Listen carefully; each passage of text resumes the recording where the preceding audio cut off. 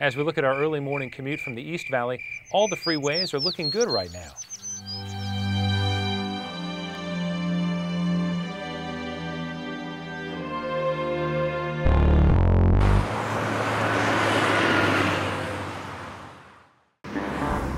What I really like is when I'm driving, I can go from one green light to the next because the lights seem to really be synced up from one end of town to the other.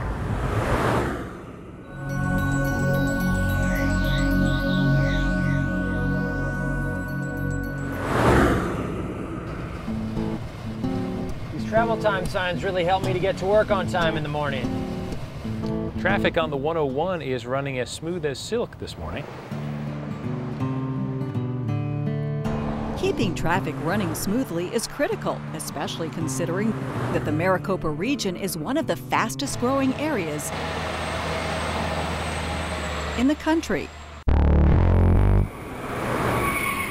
With about 267 miles of freeway and nearly 3,400 miles of major streets, the entire regional network handles about 15 million vehicle trips every day.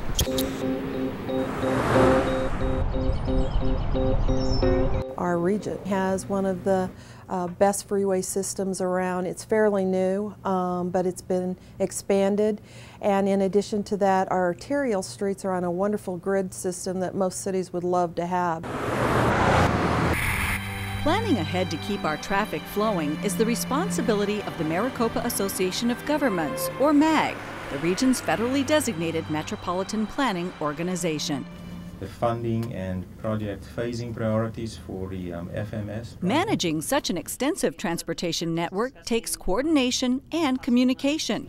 It would be a benefit to all the agencies. Much of which takes place behind the scenes. It's a further look at what you can expect in terms of the congestion in the evening peak period. Using various technology applications called Intelligent Transportation Systems, or ITS. As the MPO for the Phoenix Metropolitan Region, MAG is responsible for ITS planning for the region. Our ITS planning program is known nationally for some of the forward-looking accomplishments that we made in the region. The MAG ITS committee is made up of cities and towns from across Maricopa County. Queen Creek is just one agency that has implemented quite a few new capabilities. Together, the members develop plans and recommend projects for expansion of transportation technology across our region. The idea is for transportation, public safety, and transit agencies to make the best use of existing resources through the coordinated use of emerging technologies. The Maricopa Association of Governments is really key center point to the planning and the deployment of intelligent transportation systems equipment here in the Valley. And it really is a clearinghouse for all the communities to get together and share ideas and making sure that we're providing the best tools to the traveling public. The committee also recommends how ITS architecture is implemented in the region and which projects should receive funding. In the city of Chandler, for example, old twisted pair copper wire was originally used to monitor traffic conditions. A lot of wire, capable of carrying only limited amounts of data. For one strand of fiber, it would take 300 of these to get the exact same information. But because of fiber, we're able to get more information with one strand. Today, thanks to funding for ITS, traffic technician Ben McCauley is replacing that wire with fiber optic cables. Fiber can carry huge amounts of information. Right here you have 144 strands of fiber. And is used to coordinate traffic signals, carry traffic camera images, and monitor traffic flow.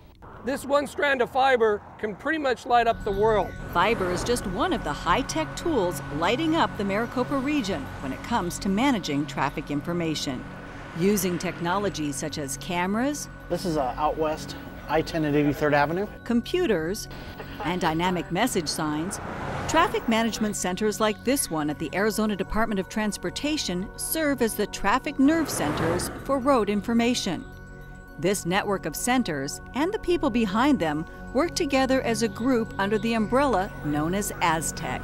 The architecture that has been established in this region follows a decentralized approach whereby most of the local authorities, they have their own traffic management centers like the one that you see behind me here, and they also operate their own systems. Although the Traffic Management Centers, or TMCs, are independent, they are now being integrated and coordinated across agency and government boundaries. And through that cooperative effort, a lot of ITS components are installed, analyzed. This facility houses a regional archive data system for which a lot of the cities send their data to that system, and then others can view that information. One way the entire network of TMCs is being upgraded is through an exciting new ITS project called the Regional Community Network. The communications system is being upgraded to a new fiber optic network that will expand the ability of the TMCs to share video and live traffic data.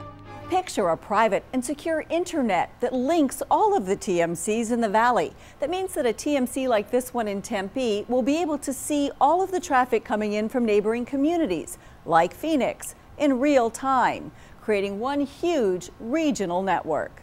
Here in Arizona, particularly in Maricopa County, we've seen a lot of advances in traffic systems management, particularly in the use of innovative technologies to help to facilitate congestion management. This is your afternoon look at traffic. You can expect delays on the 51 on your commute home. The media is provided access to the traffic information data to keep motorists updated on the very latest real-time road conditions. Motorists can receive this information in a variety of ways. I think like 3 years ago, you would not have been able to get traffic as fast as you do now. But now with the additions of the TomTom units and our software that goes directly into multiple formats, whether it's a station's web page or a radio station's reporter screen or your cell phone, I just find that the technology is so fast. We can get things out so much faster. That's really amazing. Continue 0.2 miles. GPS navigation systems do more than just give you directions to your destination.